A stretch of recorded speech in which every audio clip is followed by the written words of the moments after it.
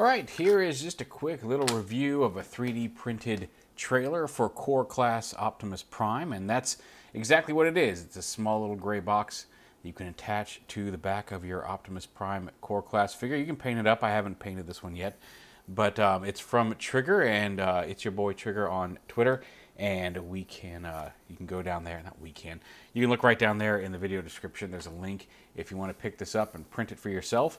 And now I had some issues on my printer. I haven't 100% perfected this yet. It's still kind of a work in progress in that the doors are supposed to, I've got to look, you can see there's a hinge here. The doors are supposed to kind of pin in here, and so you can open the back half up and fold this ramp down, and he can fit like a MicroMaster in the trailer if you want. I have not been able to get that to work. I managed to get it where these tabs just fit in and then pop out whenever I try to move the thing. So I just went ahead and glued this together because I'm not going to be opening it up that much. It's mostly just a little visual, like most trailers for Prime, a little visual bit there for his vehicle mode. But if you get it working, you can peg the gun in.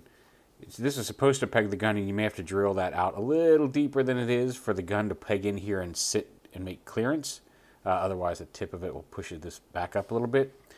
But, or you can just put it in the trailer itself.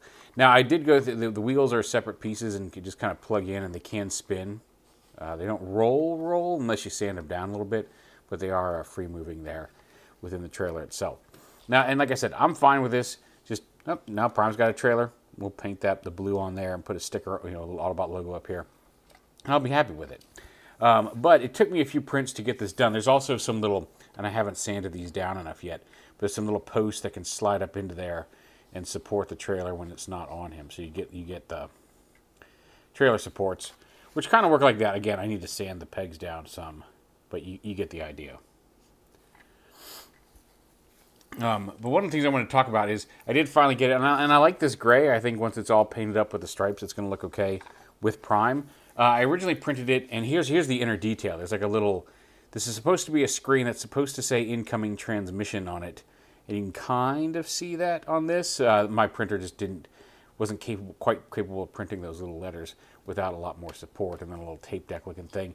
And the detail here on the ramp, you can see some of the glue I had originally on this one. But the first version, for whatever reason, the detail was on this bit, these stripy lines and stuff. But when my slicer sliced it, it just made that smooth. I don't know if it was just they were a little too shallow and it didn't, and so it just translated them into smoothness. But whatever, I could literally watch them disappear going from slicing to the final product. So I'm not sure why, but that's an idea. There's if you imagine the doors opening to the side. Also, this is a little darker gray. You can print it in any color you want. I've seen a black version to go for a G2 Prime. But this ended up being a little too dark metallic for me in the long run. But the other issue was when I did print the second version of the trailer, where the detail up here was working, I printed it in the same gray, and you can see the issue right there. The back doors and the front half of this is all printed in the exact same gray plastic. It's a kind of a shiny metallic gray, and you can see because it switches. It's just a matter of the orientation of the print, because I printed this vertically like this, and I printed the doors on their side to make so this detail would come out cleaner than if I had printed it sideways. Because you can see there's even on this one, when it has to make these little ridges with no support, it gets a little rough, and you need to clean it up more.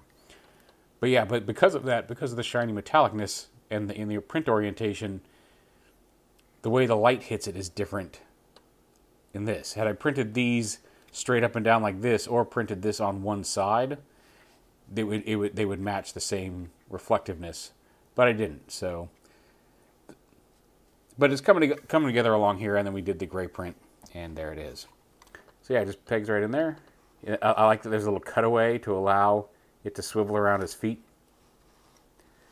Like I said, I don't know how much use I'll get out of it. It's certainly going to go on him when he's in vehicle mode. If I put him in a display in vehicle mode, this trailer's going on him.